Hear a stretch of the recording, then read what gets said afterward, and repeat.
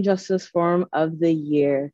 This year, we will be focusing on the Bring It Home bill. So tonight, you are in store for a breakdown of the bill, as well as conversation about the nature of this bill, why it's needed, and the hopes of what it can do for families and communities in Minnesota. Before I get started, I want to go through a few housekeeping guidelines. So for starters, there's a closed captions are available through Zoom using the button labeled CC at the bottom of your screen. Please turn your video on if you are comfortable and able to. Please remain muted throughout the entire event. And lastly, we will be highlighting our guest speakers. So the best view for today's event is the speaker option. Before jumping in, I also want to read a land and labor acknowledgement. At Urban Homeworks, we acknowledge that we live our lives and do our work on land that European colonizers stole from the Dakota peoples indigenous to Minnesota. For this theft to occur, sadistic acts of genocide, rape, and forced assimilation were employed. We also acknowledge that we live our lives and do our work on land that was cultivated and developed by bodies that European colonizers stole from West African countries through the transatlantic slave trade. In order for this theft to occur, sadistic acts of genocide, rape, and forced assimilation were employed. We acknowledge what was taken from our collective human ancestors. As we do so, we commit to work and fight for the liberation of the descendants of those enslaved through American chattel slavery and the sovereignty of all Native peoples.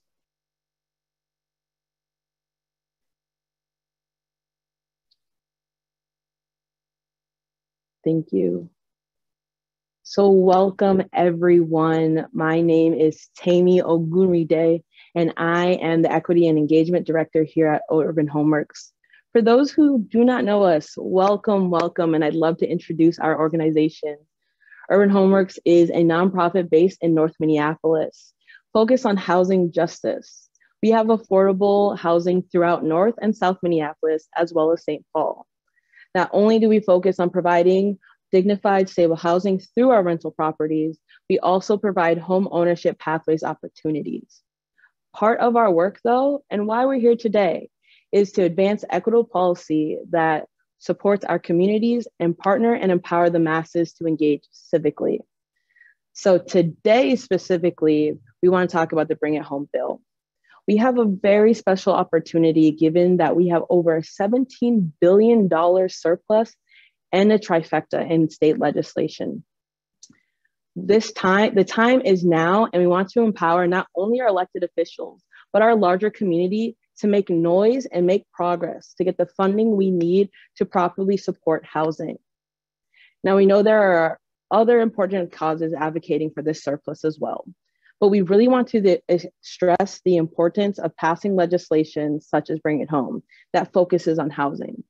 We at Urban Homeworks not only believe that housing is a human right, but we also believe it is foundational to the emotional, physical, academic, and social well-being of Minnesota individuals, families, and communities at large.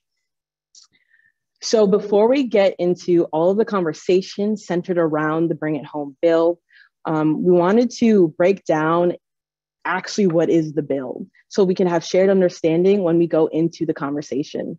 So we prepared a little presentation for you all just to discuss what Bring It Home is, talk about housing vouchers, as well as some of the myths centered around the bill. So wanting to speak into what is Bring It Home Minnesota and what it will do for Minnesota families and individuals. So in the next slide, we'll talk a little bit about what the bill can do. And it will be expanding the voucher system that currently is in place at a federal level. So the Bring It Home bill, most intentionally known as House File 11 in the House of Representatives and Senate File 11 in the Senate, will build off of federal funding to provide state vouchers to families and individuals at the 50% AMI level. Again, we believe that this is really important in order to properly support again, our frontline workers, our small business owners, our families who are working and just need the support. And we believe a lot of the elected officials saw the need, and that's why they put forth Housing File 11 and Senate File 11. We have over 35 authors of this bill. Representative Howard, Agbaje, and Pérez-Vega being three of those authors. So for those who don't know, what is in fact a rental voucher? So a voucher, again, provides funding to families and individuals at a certain AMI level that can help increase stability. So if they were to live in a rental unit that they're spending more than 30% of their income towards, this rental voucher would essentially help pay the difference so they're able to stay in their homes of choice. Now, if that rent were to go up, again, families don't have to worry about being displaced because the subsidy would help to cover that difference. I want to break it down a little bit more with the specific example that we have on the next slide. So we have our example of Aviva, who is a mom with 3 kids. And Aviva makes about $3,500 monthly. And her rent is currently $1,659 a month. So right now she's paying 47% of her income towards rent, meaning Aviva is cost burdened and rent is unaffordable for her. With the housing voucher, she would be able to have $609 of that cost covered. This would save Aviva over $7,000 annually, which would allow her to do things such as cover medical expenses or other basic needs. And in the long term, being able to do things like build a emergency savings, save for a down payment, as well as maybe save for her college tuition fund. So we really see the tangible impact that this could have on not only an example as Aviva, but real families and individuals who need this support. Now, there's a lot of conversation about this bill, and a lot of it can be misinformation. So we want to take some time to break down some of the myths that are centered around this bill. So the first myth is that our federal program is enough. And that honestly is not true. Currently with federal dollars, only 1 in 4 Minnesotans are getting the support they need. And we'll hear a little bit more about that from a testimony of one of our resident speakers. And of the 1 in 4 Minnesotans who get a housing voucher, they were waiting for 2 or more years to get this support. The reality is the need is now, so the funding needed has to be here to be able to support families so they aren't being displaced. And 2 to 5 years waiting for federal funding is hurting families, creating displacement. The next myth that I want to talk about is this idea that we don't have the budget for it. Currently, we spend about 1% of our state budget towards housing. And to increase that to the need for the Bring It Home bill would only increase it to 4%. So we're only asking still for a small sliver of that pie to properly support our Minnesota families and this need. The final myth that I want to talk about is that racial inequity isn't being addressed. And although the bill specifically doesn't name BIPOC families or individuals, because we know that a lot of families at that target AMI, that 50% AMI level, are our BIPOC families, we're focusing on equity here by targeting those families, giving a lot of our BIPOC families opportunities to, again, have stable housing, have more money in their pocket for their daily needs, their savings, funding down payments, things such as that. So although it's not specifically named, we still see how this bill will indirectly impact our BIPOC families. Now, this document will be sent out after the after today's event, but we wanted to just quickly touch on some of the sources that we use to guide our understanding of this bill to educate everyone. Now, I know this is just a high level understanding of the bill. We weren't going into a deep dive, and we suggest that you go to the legislative page to dive deeper into the bill itself, or go to Bring It Home's website to learn more about the bill. But we wanted to just give you a higher level understanding so you understand some of the things we're talking about as we go into the conversation that is about to happen. I'm really excited to pass it off to our Executive Director, Asali Sol Young, who will be leading an amazing conversation between some of our residents and elected officials on the Bring It Home bill. Thanks so much, Tammy. Really grateful for that breakdown. I know that there are folks on this call who really appreciated that opportunity to get just some basics on what this bill is about. I'd love to welcome you all again. My name is Asali Sol Young. I'm the Executive Director here at Urban Homeworks, and really excited to engage with residents, current renters, and electeds in a conversation around what this thing will look like on the ground and the impact that it can have. And so with that, I'd love to just have our guests go ahead and introduce yourselves. And I know that they're going to be spotlit here. So love to go ahead and start with our renters that are joining us on the call. Latanya, will you start by introducing yourself? Hi, everyone. My name is Latanya. I am a mother with 3 boys. I've been in Minnesota. I've been back to Minnesota going on, I want to say like 4 years now. Awesome. Thank you, Latanya. Corey. Hi, my name is Corey. I've been in Minnesota for 35 years. I have a son that attends Minneapolis North High School, and I'm just happy to be here. Awesome. Thanks so much for your time being with us, Corey. All right, we are joined by 3 legislators. Thank you so much for being with us. If you all could just pop around and introduce yourselves, let us know what districts you represent as well. That would be great. Hi, everybody. So grateful to be here tonight. My name is Mike Howard. I'm the chair of our housing committee, and I represent Richfield and a little slice of Minneapolis in the Minnesota House. I'll pass it to Esther. Hi, everyone. My name is Esther Agbaje. I am the vice chair of our housing committee, and I represent a district that covers parts of downtown Minneapolis, parts of St. Anthony, Maine, and a big chunk of North Minneapolis. Good evening. My name is Representative María Pérez-Vega. I represent District 65B, which is St. Paul's, downtown, West 7th, the west side of St. Paul, and the city of West St. Paul.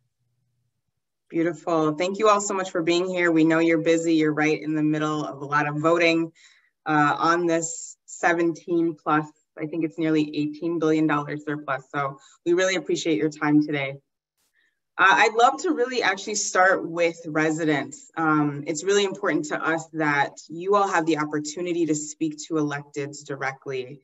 And I know that not all of our electeds can stay with us the whole time. So I want to make sure that everybody gets to hear your voices.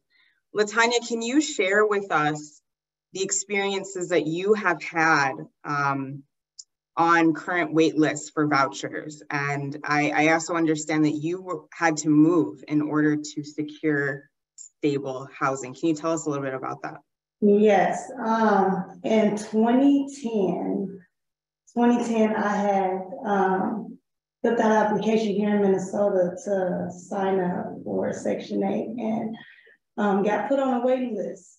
I'm still on a waiting list now. I had to move to Green Bay, Wisconsin in 2011 because the waiting list, I was still on the waiting list. They were saying it was going to take up to, I believe, 10 years. So I moved to Green Bay, Wisconsin, took my boys there, and we got Section 8 within a year. And I was able to move back here. Wow, and you said that you're still on that waiting list here. I'm actually still, as of today, I'm still on the waiting list here in Minnesota for Section 8. So that's 12 years Is that right? Did I do that math right? 12 years? Yeah, 12 years. 12 years on our waiting list. Thank you so much for sharing that. I think it really helps to give folks context for why this added funding is needed for a voucher program. So really grateful for that. Corey, I'm going to give you the next question. I'd love to hear from you on what the limitation of the current system, what it prevents you from being able to accomplish and work on with your family. Because I know you have a family. I know you have young people that are looking out to college.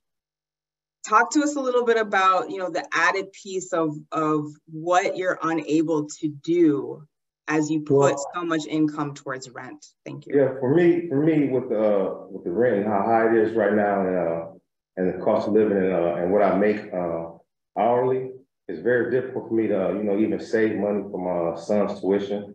It's hard for me to save money even to buy me a new car, even save to even try to be a homeowner. Now with this bill right here, 30%, it'll allow me to have extra money, maybe even go to vacation with my family. I haven't been in a while.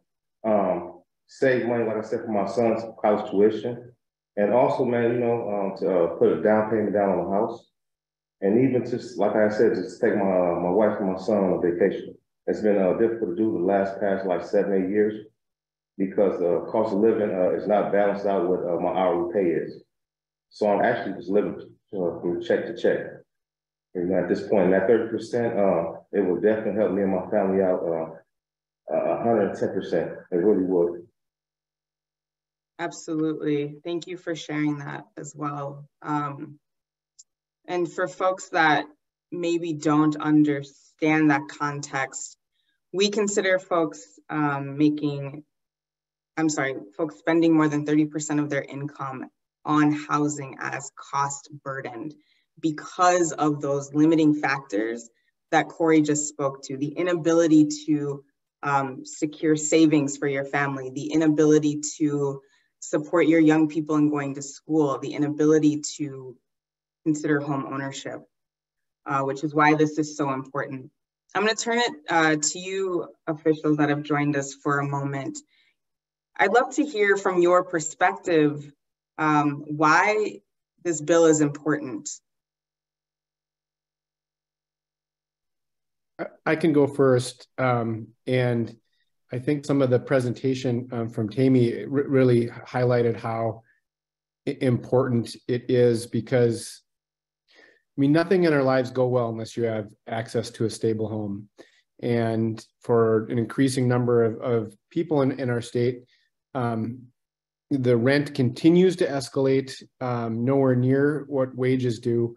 And the extreme supply-demand shortage means that there's more than 200,000 people that are paying more than 50% of their income in rent. And when you're paying that much in rent, you're one bad break, one missed work shift or a family member sick that you have to care for away from a housing crisis. And so in some ways, what I really appreciate and like about this proposal is its simplicity in that we're saying we think there is value in creating a system where Minnesotans have access to an affordable, stable home.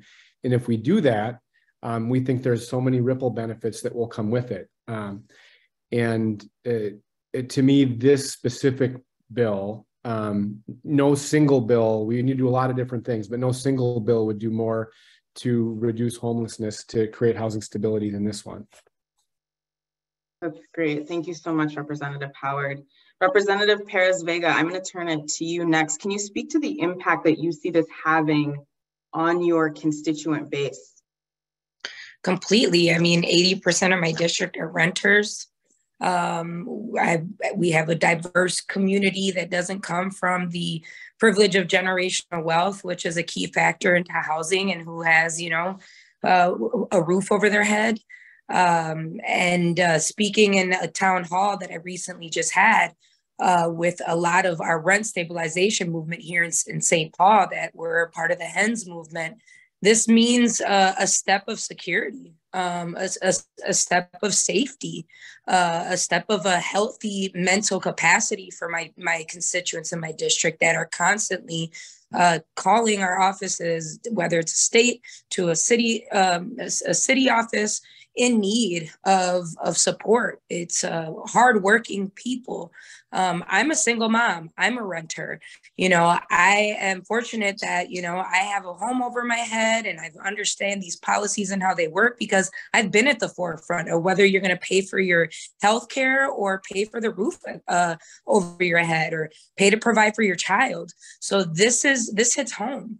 This hits home for many of our family members and many of our immigrant communities that are thriving, in their work and their field, but are shackled down from a housing crisis. So this right here is, I think Corey stated it. It gives you an opportunity to focus on your family, to focus on self-care, to focus on what's going to keep you healthy.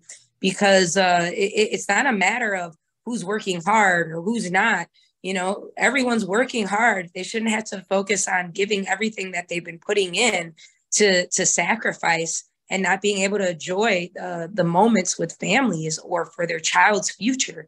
So this is an opportunity that's never been seen before at this level in the state.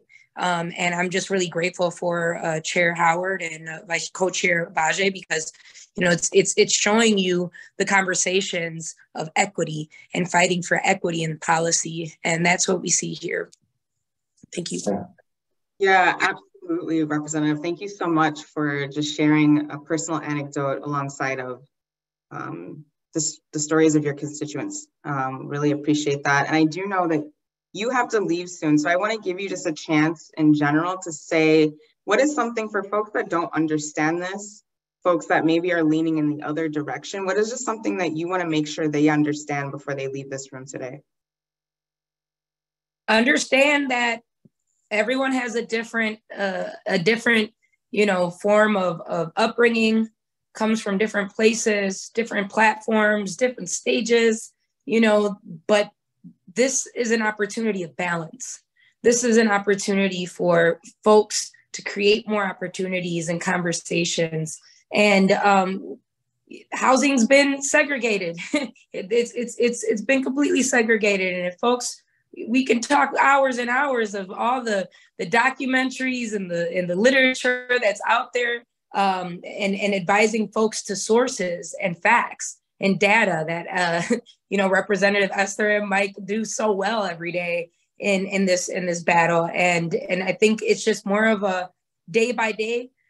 You can agree to disagree with some folks, but we have to push for the realities that folks are homeless or folks, can't afford to live in their homes. And the reality is that we need to make it better. And these are the laws that we need to pass that are going to adjust that and that are going to create balance. Absolutely. Thank you so much. I really appreciate both Representative Howard and Representative Pérez-Vega speaking to the reality that this isn't about folks being lazy. It's about folks not having access to resources that support them and being their full selves.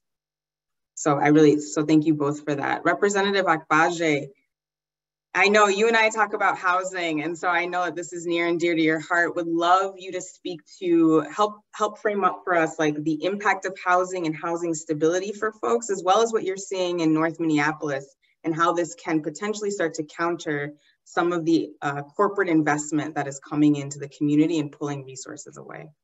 Definitely. Yeah. I mean, I think my colleagues said it really great, and as well as our renters as well. Housing is fundamental. And so, without that, you can't really do anything else. But one of the things that we're noticing is that in this pathway to getting home ownership, there are now new ways that are preventing Black and brown families from becoming homeowners. And one of that is this, growing trend of corporations buying out single family homes, particularly in Black and brown communities. So, it's a discussion that we're having here at the Capitol. I had a bill on it, and my author in the Senate, Senator Bolden, had a hearing on it as well.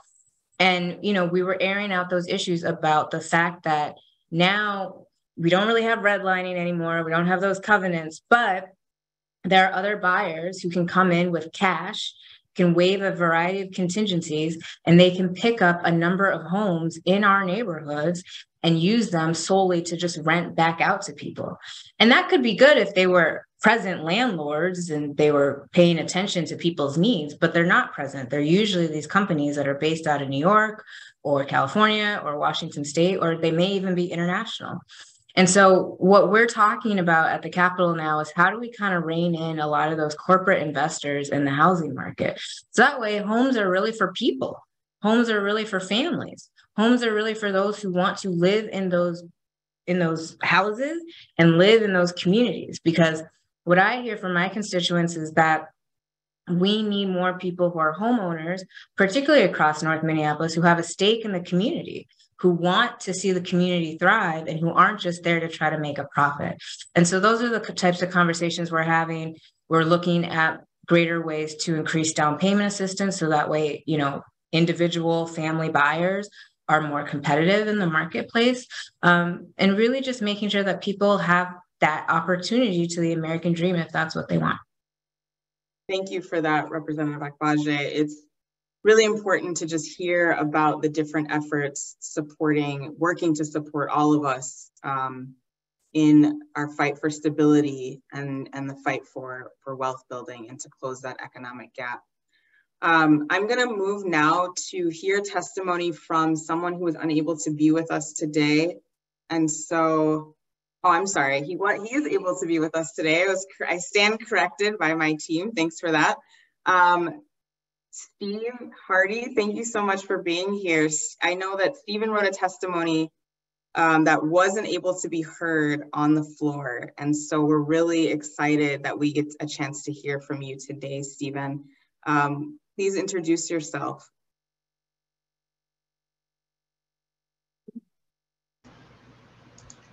Thanks for having me. I'm glad to be here to hear everyone's today. Can you hear me? We can. Okay. I'm from Chicago, Illinois, and today, as a resident of Aeon, I've been asked to speak about the importance of bringing it home, Minnesota this year. I was born in Chicago, and when I was a young man, I was addicted on drugs. Since I've grown up, my parents didn't want me around the house, and I was on my own. I had a job working at a car wash. I was a flow manager, but my addiction, I stole money to support my habit. I had gotten myself into a rut, and then I continued for a reasonable amount of time. But I knew that wasn't me. So in 2012, I decided to make a change in my life. I called a friend up, and he stayed in St. Paul. I didn't know what St. Paul was. I mean, I was, I didn't, But I got on the bus to Minnesota, and when I got here, I felt like a new man. I didn't know that was just the beginning. I stayed with a friend who stayed in St. Paul for a couple of months, but I was still feeling homeless. I was still in the same predicament, but I wasn't on drugs. And that was a good thing. After a while, I found out a place called the House of Charity, which is downtown Minneapolis. And I went down there for an interview, and I ended up having my own room there. And I connected with a lot of people, a lot of resources here in the city of Minneapolis, which gave me, money each month and helped me be stable. I was in House of Charity for about 3 months. And in that process, I got on the GRH program, and they gave me my apartment, my first apartment. I decided to take advantage of the opportunities and went outside every day, walked around, stayed clean. And eventually I was able to have my own place where I can pay my own rent. Having the extra support, me in a lot of ways, it helped me with my stability, being off drugs, and it helped me find other things to do. I actually like playing video games, and I can say that's my sobriety. Playing video games was a little like, keep me in the house every day, keeps me inside off the streets, and keeps me planted, keeps me stable. And of course, my fiance, Mary, who's in the bedroom right now, she just came in. She helped me too. And by her being here, she's my guardian angel. She's been by my side ever since. We have one child together, a daughter, her name's Misha, and she's now 40 years old. And she's grown and has her own place. I'm so proud of her. Once I got sober, Mary, like I said, she came up here in 2015, and we're a good team. We both like to help, and we both have big hearts. So we help with our community, and now with the food shelf, and residents, have events around the apartment, and we do have a food shelf to help the residents in the building. Being where I am now, I would love to, for others, persons to feel the same way I'm feeling.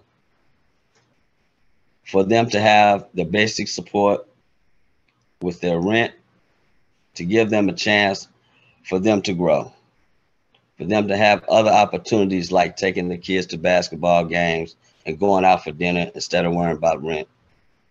That's why I think it's important for us to pass Bring It Home Minnesota for all the people who just need a little bit of support that they can rely on. Thank you. Thank you, Stephen. That was such a gift you just gave us. I really appreciate your willingness to be so vulnerable with a crowd of folks that you don't necessarily know. Yes, it's power to the cause.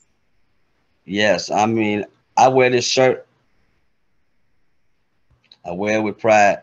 Ever since I left the Capitol, I spoke to Keith Ellison. I spoke to some senators. It was really emotional, like I am now, to sit here and talk to you guys about this. And yes, I would love to, just see people have a lot of support.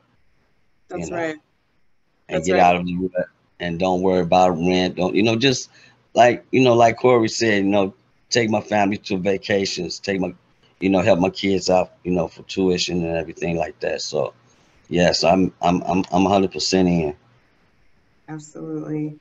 Thank you so much, Stephen. We are all just rooting for you and your family, and really want the best for you all. Thank you.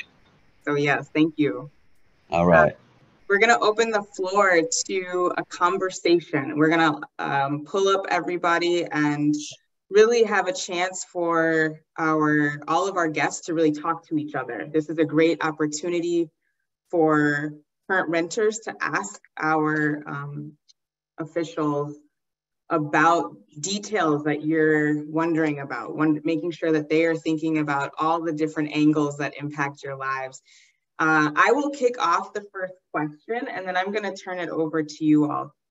So Representative Agbaje and Representative Howard, one of the questions that we've received about this bill is whether or not the bill allows for people who have a criminal record to receive a voucher. And I'll just open it to either of you to speak to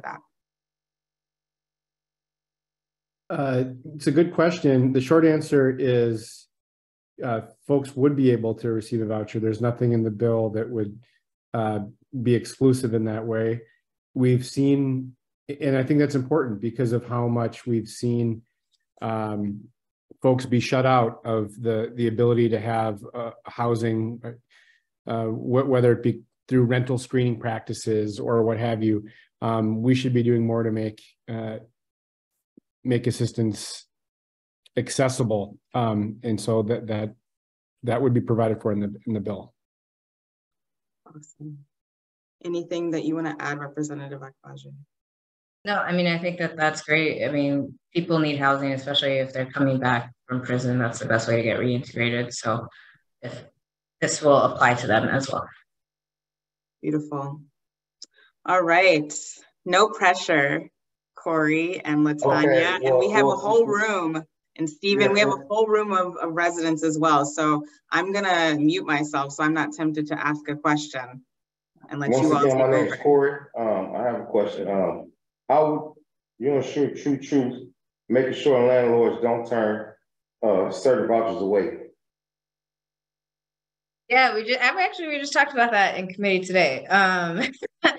So this would, if the law that we're working on getting passed goes through, then this would qualify as public assistance because it would be state funded public assistance. And so landlords would not be able to discriminate against someone solely because they're receiving assistance. Now, if there's other criteria they have, then you don't meet that. That's a different conversation, but they can't just see that you're using public assistance and then that's the reason for denying you. So we're hoping that goes through. We know some other cities around the state already have that for current public assistance programs. And so we want to be able to emulate that. So that way people across the state, especially if House File 11 goes through and then the House file that we talked about today goes through, then no landlord should discriminate against you because you're using a voucher. Fair enough. So in regards to that, if I wanted to move to a different city as far as like up North Minnesota, the voucher would also come with me as well? I believe it is a mobile voucher. Is that right, Representative Howard? Yes, it's the bill would kind of create mobile vouchers. There's also an ability to create place-based vouchers as well. And what that means is we are hoping to actually not only provide vouchers for folks, but incent the creation of more housing. And so one thing we've heard from nonprofit housing developers is that it's challenging to get the financing to build housing that's truly affordable. And so that's one of the kind of ripple benefits of doing this. We think it'll not only help people have a voucher, but will help developers actually create more housing that's accessible. I have a question. Now you guys, you say that it's 30% of your income, right? What if my pay rate go up a couple of extra dollars? Would my rent go up extra hundreds? That's a really good question. We have a mechanism in the bill. So it would depend on sort of right now, anybody who qualifies for a Section 8 voucher would qualify for this bill. And so under that bill, it's at, it's what's called 50% of area media income. And we wanted to create a mechanism. So let's say you get a little raise and that puts you just outside of that. We don't want people to get a raise and then all of a sudden they lose that whole housing voucher. And so there's a mechanism where you folks would be able to maintain that, or it would scale back so that it isn't sort of this all or nothing thing where if you get just outside of the income level, you use this important housing stability voucher. Does that kind of answer your question? Yeah. To piggyback on what she was saying, what about if your kids obtain employment? Would that also go as far as your annual your monthly income? It's a good question. If it's your kids, I do not think it would. If it's household income, if it's a spouse, I believe it would factor into overall household income. Right. The reason I said it is because next year my son will be 16 and he's going to obtain him some employment. And so I was just wondering, like, would they include his income with me and my wife? So. It's a good question. I don't think so, but I'm going to confirm to make sure. I appreciate the question. Fair enough.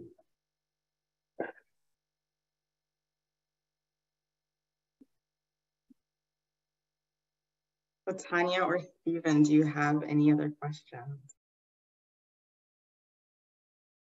So, for like how long, if someone try to apply, how long would the list be, or how long would it take for them to get the voucher? Another really good question. into our vision in the long term would be that we would provide enough vouchers so there's no such thing as waiting lists, that if you qualify for a housing voucher, you would receive one. As we implement this, it will take some time for the public housing authorities that are going to be sort of helping match folks up with their housing. So I don't know if we have an exact definitive time. The other piece that is important with this is we need to be building more housing. If we're going to be able to create access for everyone that qualifies for a voucher, we need to create more housing to make sure, because it's one thing to have a voucher, it's another thing to find a place where you want to live and the community you want to live. And so that's the other piece of this in the longer term that we need to be working on as well, because as we all know, there just is not enough housing in our communities available right now. One other question, Representative, do you guys think that with this bill getting passed, it would lower the crime rate in our communities? I don't know if there'll be a direct one-to-one correlation, but what we do know is that communities that have more stable housing, families are more stable, people know where they're going at the end of every day, tend to also then bring in more amenities. You have people who are more engaged in the community, and so that could lead to potential decreases in crime. We're hoping that as we're providing that fundamental resource for people, that maybe it'll make them less likely to make difficult choices. Fair enough. I think there's a lot of benefits that are sort of that. It's a good question in that sometimes when we presented the bill, folks look at the number, that this would cost $2 billion a year to implement. And, for some folks, wow, that's a big number. But I don't think we need to consider all the savings or the benefits for our communities alongside of what that kind of investment would bring. And so thinking about just sort of community wellness, safety, I think is one piece. I think a lot about the achievement gap in our schools. We know that one of the biggest indicators to education performance can be if students don't have housing stability. How can we expect our kids to be prepared to learn if they don't, know where they're going to sleep at night? And so, and there are many others. I think so. It's a good question and a good thing for us to be considering about what are the multitude of benefits that happen when people are stable and can afford their homes. Now, when this bill gets passed, it's going to get passed. When it gets passed, how will we be able to? Where will we go to fill applications out there? First, I appreciate it. I like the confidence when this bill passes. I appreciate it. We've still got work to do, but I can tell you, Vice Chair Agbaje and I are very committed. We're pushing. We're actually still working on some of those timeline pieces, but kind of how our budget process works is the bills we pass this year are for kind of our next budget year, which begins in July of this year. It's still going to take some time to kind of, after we pass this, to sort of get the administrative pieces moving. But I think it's realistic to think by, the beginning of next year, if we were to pass it this year, by the beginning of next year, we could start to see the benefits start to take hold and folks able to access vouchers. That would be my hope. Okay. Fair enough. I got a question. So when the bill get passed and people apply and get the voucher, do we have to find places that you guys build, or we can find our own landlords and you guys connect with them? How does that work? Another really good question. I think it can work both ways. And it's meant to mimic a little bit like our current Section 8 system, where if you find a place you want to rent and apply to rent, that you can find that and work with the public housing authority, who would then sort of handle the voucher piece of it. The public housing authorities, they can often be helpful in sort of finding a place as well. So it's meant to work kind of both ways and be a two-way street. I have one question. Go for it. If the bill passes, can I apply for a house? To purchase a home or to rent? Yeah. Well, to rent a home. Rent, yeah, you would be able to apply and receive a voucher to rent. I saw some questions in the chat about home ownership. There's separate programs for that. And we're trying to, there's some that currently exist through Minnesota Housing, and people can apply to those programs. There's some community programs. Build Wealth Minnesota is one that's located in North Minneapolis, and they've been around for like 20 years. And there's other community groups too, like the various community land trust groups. And so those are organizations that are helping people with down payment assistance and helping them get into home ownership. I know the Urban League also has some programs. And some of these banks too are also starting to do some outreach to the community to help people get into home ownership. So we don't currently have a bill or like a government specific like a new one designed for home ownership outside of our down payment assistance bills that we're hoping that will pass. Yeah, reason why I asked that question, because my rent is like this. With my monthly, with my Social Security, and my rent is like this. And I think I get that much, that's how much change I have left over. I mean, I'm not complaining. I love my place. I love my 1-bedroom, but I want a house, you know, but it's like I say, I'm blessed, you know, but I'm right there. That's the reason why I asked. Thank you. Thank you all so much. So I'm actually going to do a quick, we have a couple of questions in the chat, and there are some questions that didn't get covered. So I'm going to try to do a rapid fire, just focus on Rep. Agbaje and Representative Howard. Can you just break down for folks the difference between state level vouchers and federal level vouchers? So as Tammy's presentation mentioned, the federal, there's nothing that we're pursuing at the state level that would sort of change what the federal government provides in terms of Section 8 vouchers.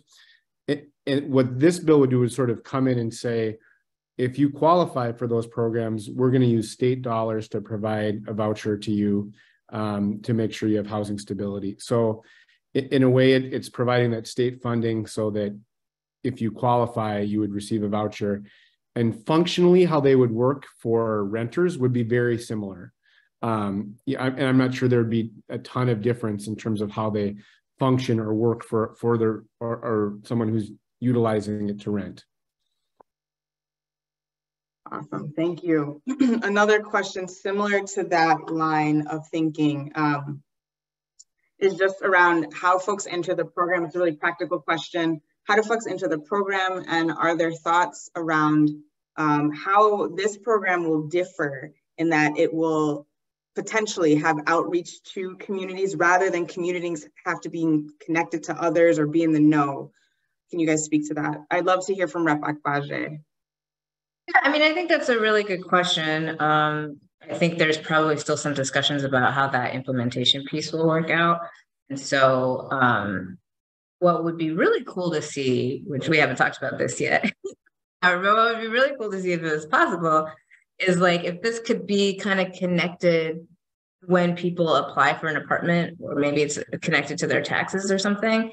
I don't know, like then that way you would get that subsidy kind of like immediately if you, because now like tax forms are asking if you're a renter or a homeowner. So if you check that you're a renter, and maybe it checks your income against the qualification for the state program. But that's also very high tech. Government doesn't always work as efficiently as that. So I imagine for the definitely, you know, if and when this gets implemented, the first couple of years will still probably be an opt-in program. Okay, that's really helpful for folks. And then the last question that I have, oh, somebody just popped in another one. Yeah, that's a great question. I like in tandem with this question in the chat about hurdles, We are understanding that the bill takes $2 billion to be fully funded, recognizing that we won't hit that number. We're not likely to hit that number in this legislative session. What are you committed to doing to getting this fully funded? And then what support, to the question in the chat, is needed for us to support your work in getting this funded? That's kind of the $2 billion question, right? Or the million, well, however you want to say it. So I think I don't want to speak for Esther, but I think we're committed to seeing this through, knowing that we can't in one session probably get there. But what I think is the best path is to fight for as much resource as we can to get this program started. And that I truly believe that if we're able to do that and sort of show its impact, and to highlight some of the stories that we've heard from Stephen, from Corey, from Latanya, and folks that start to utilize this program, that's going to do more to fuel the momentum to go further and to provide, to get all the way to the finish line than anything else. And so this session, I feel like our hurdle is sometimes the biggest one to break through, to do something that's different that hasn't been done before. And then once we do that, I feel like there can be a collective effort to keep the momentum going and to show that there is benefit, there's value, and we should try to keep going so that every Minnesotan has access to something like this that needs it. Yeah, I agree. I mean, I think a lot of it is really just getting a part of it through, right? Even if it's envisioned smaller than what we originally have. Because that's kind of how things work in government. You kind of start small and you grow and you get bigger. And I think it's just really important for people to continue to like reach out to their legislators, write op-eds, talk to their community members about how important this is. And also just reminding folks of like, hey, maybe before you bought your home, like, do you remember how hard it was for you to struggle?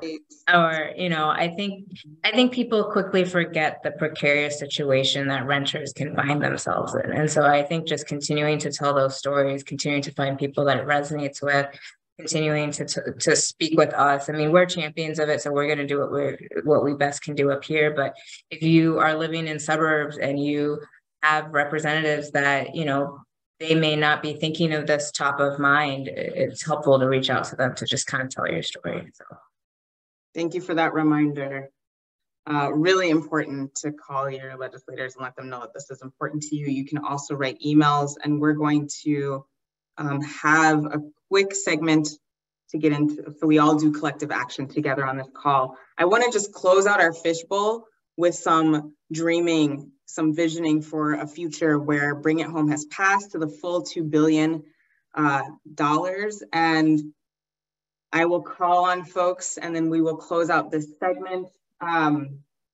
Corey, from your perspective, what are the benefits, or what does Bring It Home mean for the community? Can someone unmute Corey, please? It'll bring some peacefulness, serenity. You know, you don't have to always worry about, you know, where your next dollars will come from because of this rent, this high rent we're paying.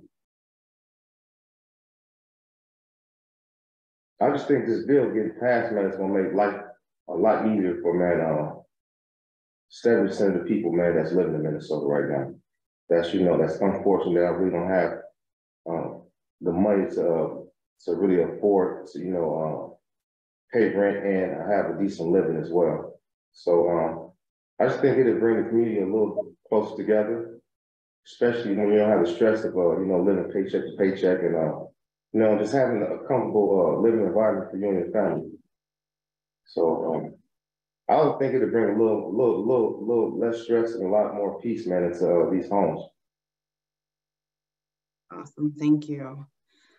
All right, really quickly, Latanya, can you speak to what you would do if only 30% of your income had to go toward housing? What else would you do with that money you work so hard for? Before I speak on that, I want to know, how would this help all the children, the special needs children and people that need special help, like how are this bill gonna help them? I have little cousins that's special need, and they're moving to Minnesota this summer. So you say y'all gonna pass this bill, well, it's gonna be passed for next year. I wanna know how it's gonna help my cousins, my special needs. There is, I don't think there's anything specific in the bill that's related to families with children with special needs. But what I will say is that as I've talked with folks and heard stories, it can be a lot to manage, whether it's interactions with the school or with healthcare, et cetera, with children that have special needs, while you're also trying to make ends meet and maybe work 2 jobs to be able to afford your rent. And so my hope would be that if we can sort of provide that housing stability, that base level of housing stability, that creates more time, more stability, more support for parents with special need kids to spend time doing the kinds of things they want to if they weren't overburdened by the cost, the stress, all of the things that come with the struggle if you can't afford your home. Yeah, okay, thank you. Well, for me, when the bill gets passed, will it help me? I'll be able to put some money to the side to go take some vacations with my kids, because we haven't did that. We never took a trip together, and I love to take them somewhere to Great Six Flags or some, and feel good about it, and not have to work a full-time job and come home late. And I don't know, it helped me out a lot once y'all pass this bill. Awesome. Thank you, Latanya. And thank you for that question you snuck in there. I appreciate that. It's a great question. So thank you. Representative Agbaje, what do you see as the benefits, the multi-generational benefits to this bill?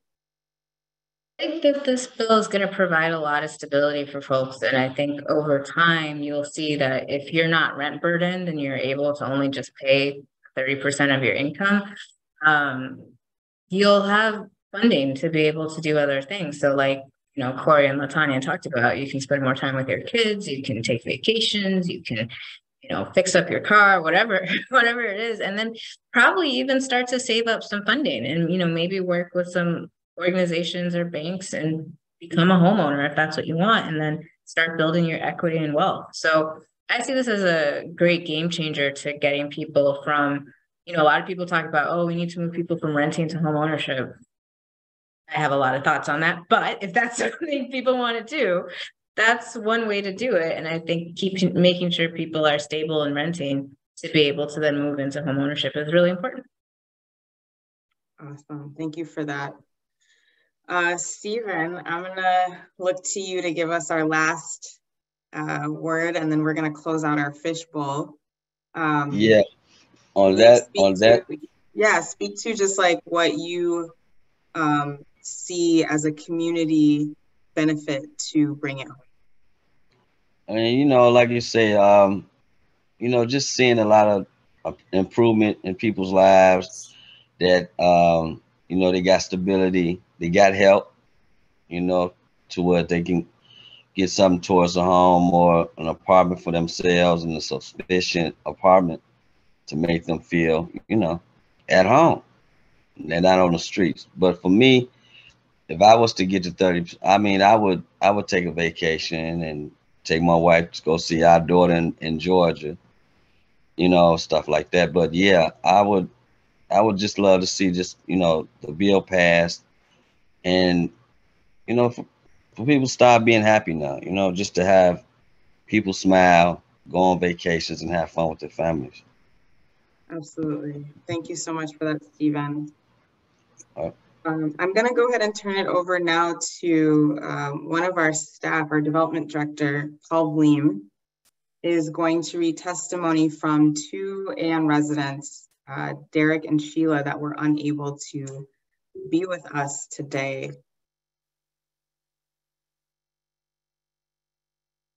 We are Sheila Stafford and Derek Haracho, and we are writing to express our support for the Bring It Home Minnesota campaign.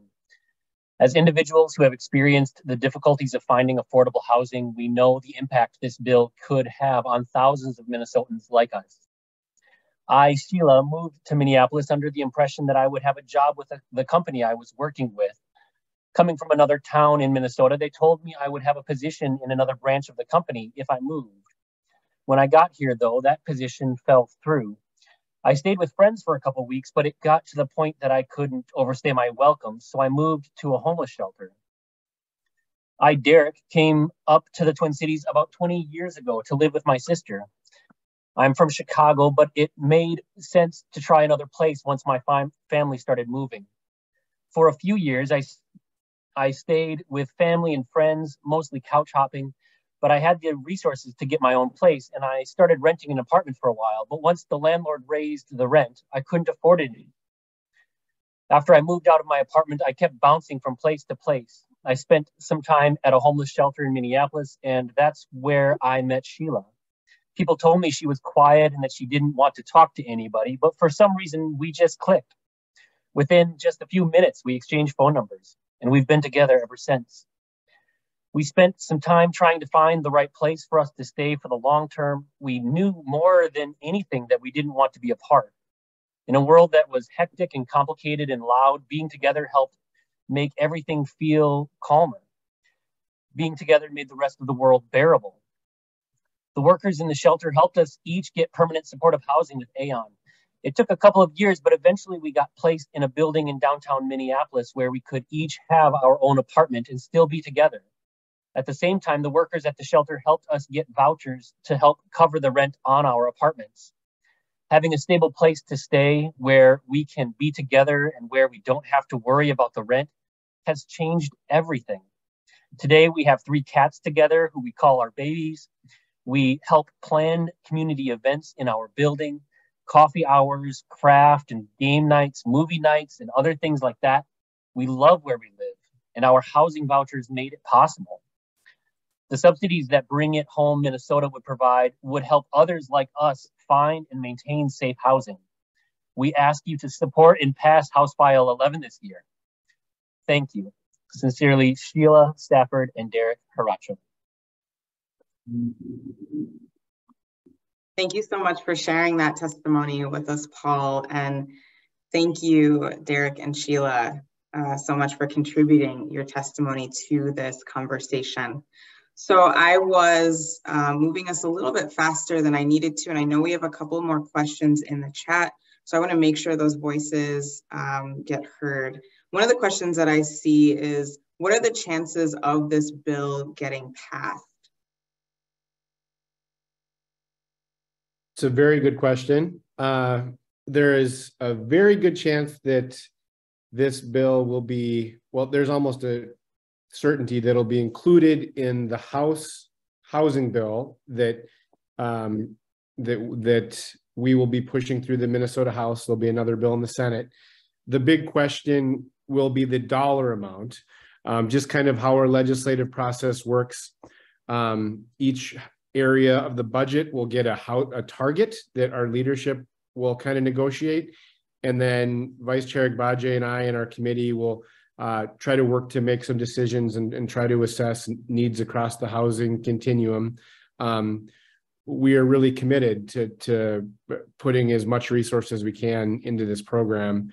And then we do have to sort of negotiate with the Senate, with the governor's office to try to come to a resolution. And so that isn't a guarantee. It's why a conversation like this is so helpful, because the more that other legislators, the more that folks in the governor's office hear from people that this is important, that this is the year we got to make this happen, that helps improve those chances. And so I feel good, but I also feel like we have still a lot of work left to do before we get across the finish line. So I don't know, that's a bit politician answer. I didn't give an exact percentage or anything, but I feel good and we've still got work to do. Absolutely. It's a fight, and we already named that we won't hit the full $2 billion this year, but likely the bill will see something. So that's a great place to start. One of the other questions I see in the chat here, what are the chances, I'm sorry, did you mention that this bill can be transferred generationally, that the voucher can be transferred generationally? There isn't anything in the bill that would specifically allow for that. It's an interesting conversation. I'd be willing to kind of think about what that might sort of look like. I do think from a functional standpoint, something like this would allow for a better transfer of generational wealth, because we'd be, I mean, as we know that there are huge racial inequities in terms of who's a renter now versus a homeowner. If we're able to help create more resource for renters, that creates more paths potential into home ownership, as Esther was talking about. And so nothing specifically, but I think it's, again, one of those sort of indirect benefits if we're able to move forward with something like this. Awesome. I'm getting a question from the party that the residents are having at the Urban Homeworks office. Can current residents use these vouchers and stay in Urban Homeworks? I want to say yes. I think the answer is yes. You can absolutely stay. Hey, y'all. Thanks for joining us. I don't know if you guys can see the crew hanging out there. So I am not actually seeing any other questions. So I want to just open it up. I know we have a lot of folks that are visiting us today. And so if there's any last questions that you have, we can take those if you just pop them into the chat. I see a question from Claudia. Is there a possibility that these vouchers wind up adding to rent increases as landlords may believe they now have access to additional sources of funding? That is a great question, Claudia. And I will turn it over to Representative Agbaje to kick us off. Yeah, I mean, I think that's always kind of the trouble with these things, right? With inflation and with landlords trying to increase as much profit as possible. We don't have any type of like rent stabilization or rent control, so there's no reason why a landlord could at any time decide to raise their rent. I mean, we would hope not, because hopefully landlords, especially those who are trying to do this as a small side business, can see this as sustained income. So hopefully they wouldn't raise the rents. But I think that's just a question, especially for some of these like larger companies that are really in housing commodification and for profit. So I think we'll just have to see, and then we'll, you know, we're always thinking about ways to kind of increase housing affordability. And so this is always part of the conversation to make sure that people aren't just trying to squeeze as much profit out of housing as they can. Absolutely. Thank you for that. Representative Howard, did you have anything you wanted to add? I'll just say it's a really good question, and another reason why we absolutely need to be focused on building more housing as well. And in terms of just the basic supply demand issue, that if we can't create more supply, there are going to be incentives and pressures to continue to raise the rent. And so that's what that question brings to mind too. Absolutely. And I will just share that there is a fight in Minneapolis for a rent stabilization policy. If you're curious to learn more about that, we have done a panel discussion on that framework here at Urban Homeworks. And so you can learn about that as well. Let's see, I'm seeing one more question here in the chat. When families move, will their children still be able to stay in their current schools? So I think that's a question speaking to like the transfer of the voucher, if you have to. I think I just actually heard about this from some constituents. I think it depends on the school district. So my understanding is that Minneapolis schools, if they have a program to keep students who are facing homelessness housed. So if the family for some reason needs to move outside of the district, they can still keep going to a Minneapolis school for about a year, is what I was told. So statewide, I don't know how that works, because I imagine every school district probably has different rules. Yeah, that's a fair point. Well, as we do wrap this segment now, I think my team will be happy that I'm back on track with our timing, and I do apologize for that oversight on my part. I just want to thank you all so much for doing this fishbowl with us. It's very vulnerable. It's like a very, we're all kind of in your face here watching you. But residents, thank you so much for your time. We know you all are balancing a lot of things in your lives, and it's such an honor to us that you're willing to share your stories to help move this forward. Representatives, we also know that you are incredibly busy during this time as well. So thank you for taking a minute out of the day to help educate folks on the potential for passing Bring It Home. And with that, Tammy is probably so excited for her ED to stop messing up. No, this is great. This is great. Thank you, Tammy. I'm gonna get over to you. Thank you so much. Thank you all for your time. I hope this was so encouraging and exciting for you all. I am hyped right now. It was so great just to see the electeds meet our residents where we're at and have honest conversation. Residents, you brought really great questions and had me thinking. It was so great. And I'm really excited to see how our elected officials take this back to their colleagues and get back to work on this bill. I'm actually in full agreement with both Representative Agbaje and Rep. Howard on the importance of calling your legislators and doing the work. And that's why we're actually going to do that. So sorry in advance to you, Chair Howard and Representative Agbaje, because you might be getting a lot of voicemails right now, because we want all of you on this call to unmute your screen and keep your phone volume muted, but show your screen, pick up your phone and use this QR code to find your legislator, both your representative and your senator. And we want you to take the time to call them and tell them how you feel about this bill. If you want them to support it, tell them to support this bill.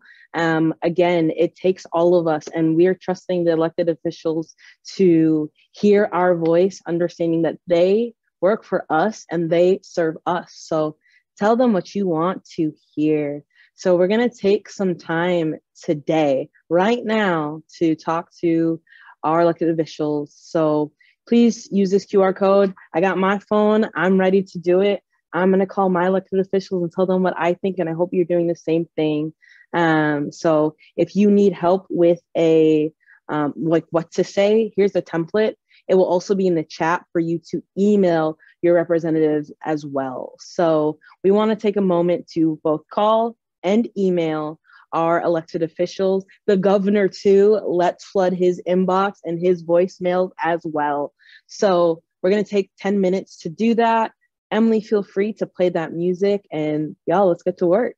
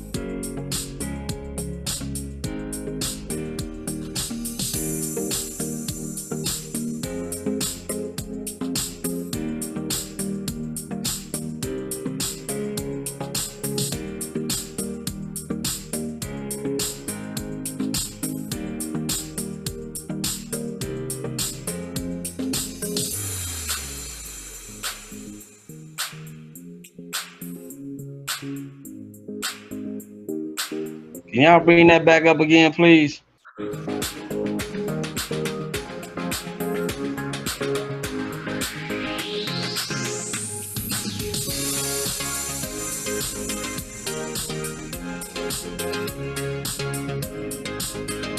Thank you.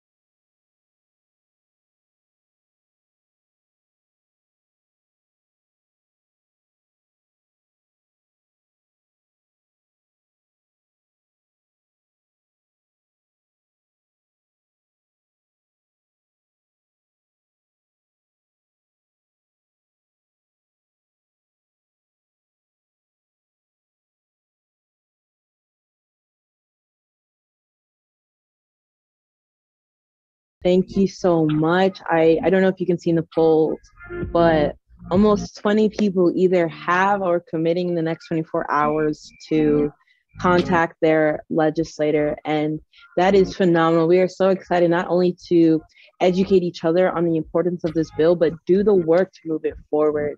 So again, I want to thank you all for your time, for showing up today. Thank you again for all the speakers, both elected officials and residents.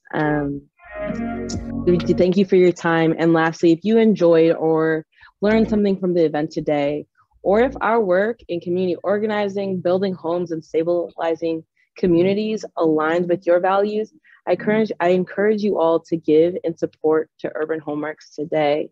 Thank you so much for your time. You all have a great rest of your evening.